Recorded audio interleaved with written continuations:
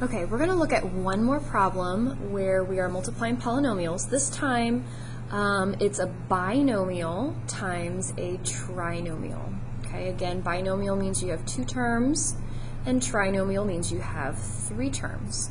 So for a problem like this, if you use the area model, you would need to make sure your rectangle fits the number of terms that you have.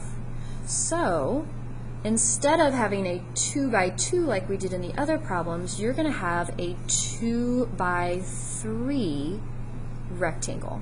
And so this again will act as your length, so 5x plus 3, and this polynomial will act as your width. And again, we're multiplying those to equal our area, or our product. So I'd have 2x squared minus 6x minus 4. Okay? Now when I find the areas, again, I think it will help yourself, this term here, to write it as 5x to the power of 1. When I multiply these, I'm going to multiply the coefficients. 5 times 2 is going to give me 10. Then when I multiply the exponents, x to the power of 1 times x to the power of 2, what happens is the exponents add. And so this would give you x to the power of 3. When we go on to find the area of this next box, we're going to be multiplying 5x to the power of 1 times negative 6x to the power of 1. Let's focus on the coefficients first. 5 times negative 6 is negative 30. X to the power of 1 times x to the power of 1, when we add those powers, we get x squared. 5x times negative 4 is going to be negative 20x. You can put the power of 1 if you want, but it's not needed. Down here, 3 times 2x squared is 6x squared. 3 times negative 6x is negative 18x.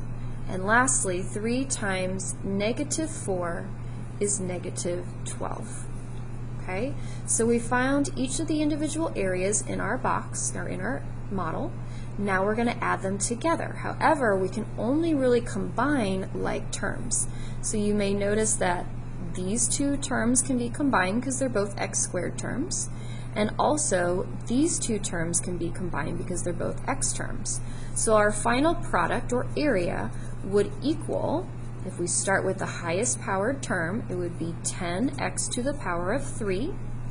Then we have negative 30 plus 6. That would give us negative 24, and this is the number of x squareds we have. And then we have negative 18 and negative 20.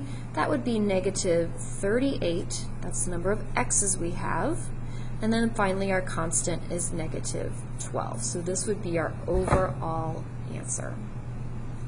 You could also do this with the distributive property. Instead of creating this model, you would just begin by multiplying the 5x times each term in the parentheses. Okay? And again, you'd get the same three terms that we got in our first row of our area model. And then you would distribute the 3 into each of the three terms. And again, when you do that, you would notice that you would get all the terms here in the second row. Okay? And then again, you would add those together. So either method is going to give you the same product.